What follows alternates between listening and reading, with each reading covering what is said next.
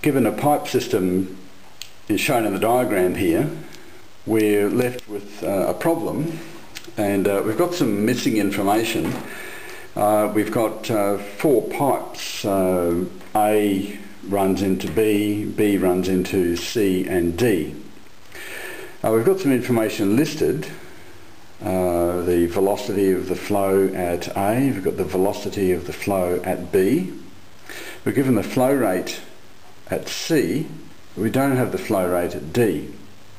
We're also given the diameter at B and the diameter at C and D. The flow rate is calculated using a formula which is Q equals A times V, where Q is the flow rate, A is the cross-sectional area of the pipe, and V is the velocity of the fluid in the pipe.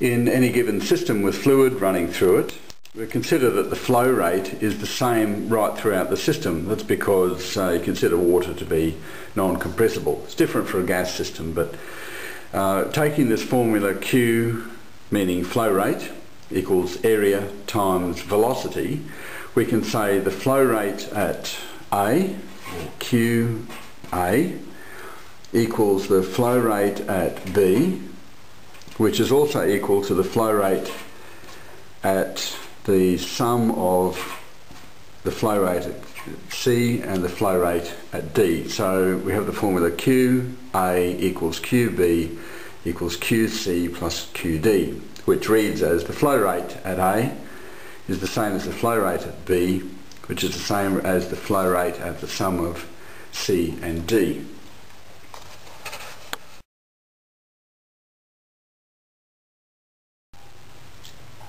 Given this information in the diagram, we are asked to find the diameter at A, which is this dimension across here. We're asked to find the velocity at C, so we can write VL equals for velocity, and we're asked to find the flow at D, so we need to find the flow rate at D.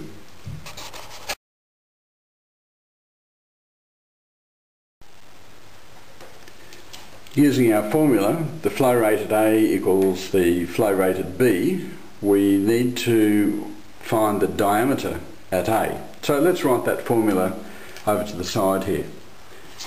The flow rate at A equals the flow rate at B, and we've said that the flow rate equals the area of the pipe times the velocity.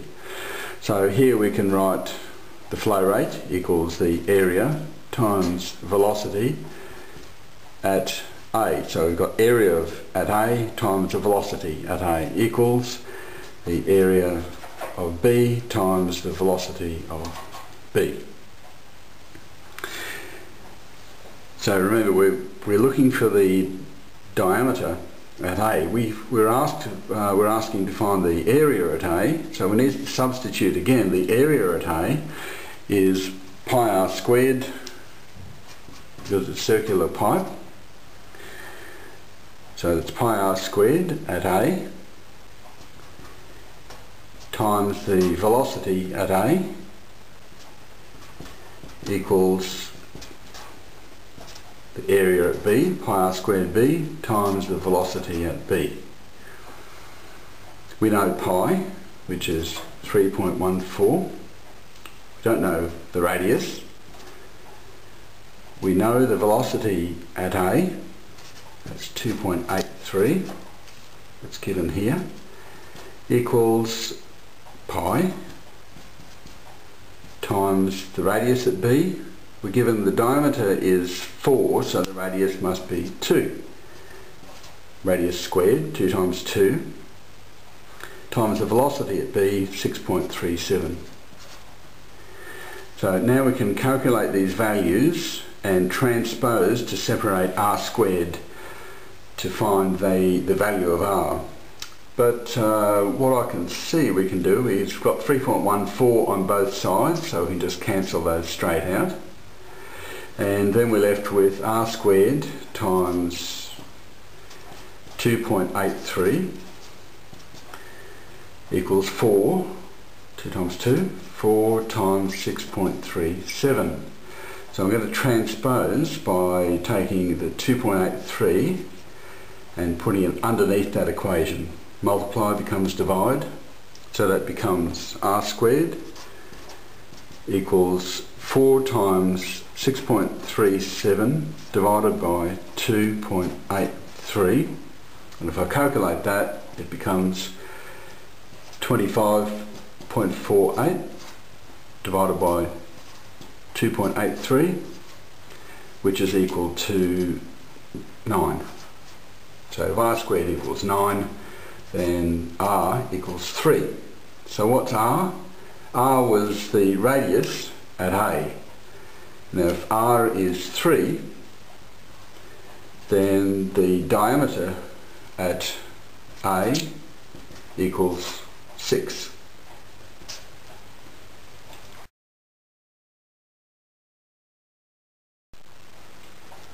The next piece of information I need to find is the velocity of the fluid flowing through the pipe at C. I need to find the velocity at C. So the formula that I'm going to use is Q equals AV, so I'll just write that here again for this problem. Q equals AV, which is flow rate equals area of pipe times the velocity. Velocity is what we're trying to find.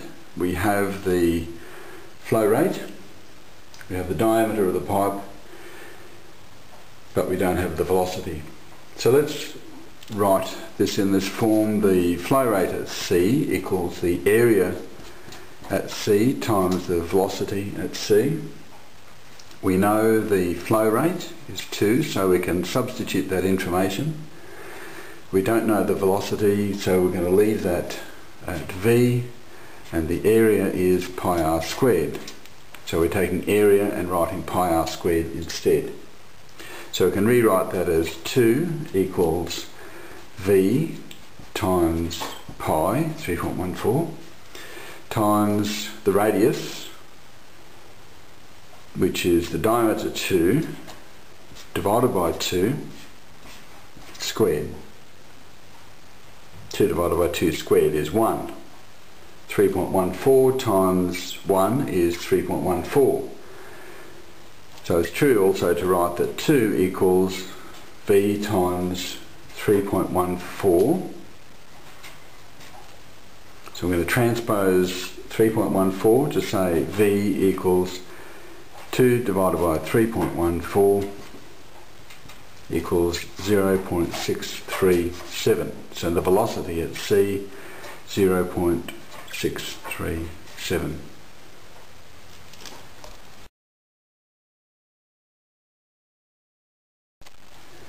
Our final calculation is to determine the flow rate at D. And we know that the combined flow rate of the pipes at C and D equals the flow rate at B. So we can write the flow rate at B equals the flow rate at C plus the flow rate at D. So QB equals QC plus QD. The sum of the flow rates at C and D is the flow rate at B. So the information we've got here for B is that the velocity of B multiplied by the area of B is equal to the flow rate at B. So the flow rate equals area times velocity, and that's equal to the flow rate at C plus D. And we know that the velocity at B is 6.37 multiplied by the area at B, which is pi r squared, so we'll just substitute that there. We know the flow rate at C is 2 plus the flow rate at D. So then we can substitute where we've got pi, we can substitute 3.14 times the radius at B, which is 2. We looked at that earlier. 2 times 2 r squared, pi r squared, equals 2 plus the flow rate at D. So then we can transpose